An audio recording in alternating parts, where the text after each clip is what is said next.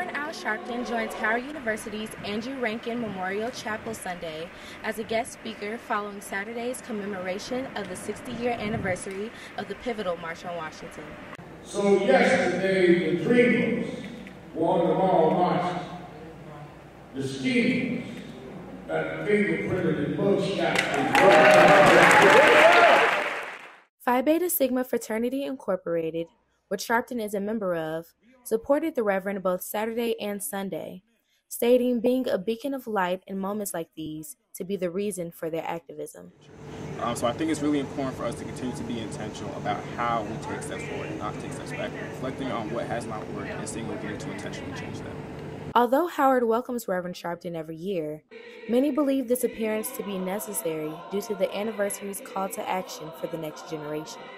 And I think that movements are about from generation to generation. I just hope that we made them proud of what we did yesterday and what we continue to do in our work.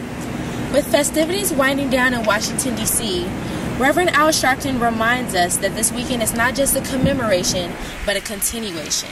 With NewsVision, this is Ginger Mattison.